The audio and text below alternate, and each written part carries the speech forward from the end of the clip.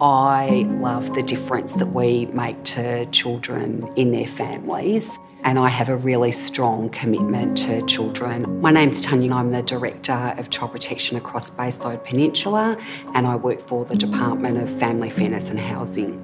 I have a social work degree and had heard a lot about the work of child protection. I made a decision to come and work for child protection primarily because I'd had a fantastic student placement experience.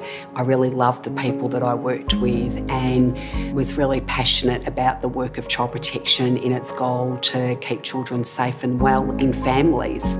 The most rewarding part of the job is seeing the difference that we and individual child protection practitioners make to children and their families. And the other thing for me that's personally rewarding is seeing people start in the program as a new practitioner thriving in their work and sort of being promoted into more senior roles as they advance their career. In the absence of child protection and the connections we often make between children and the broader service system, these children often don't have a voice, and what that means is they're exposed to really terrible experiences in their family. It is really important that there's somebody looking after children across the state of Victoria, and I hope part of our work is keeping them safe but also moving them into a really successful adulthood and life.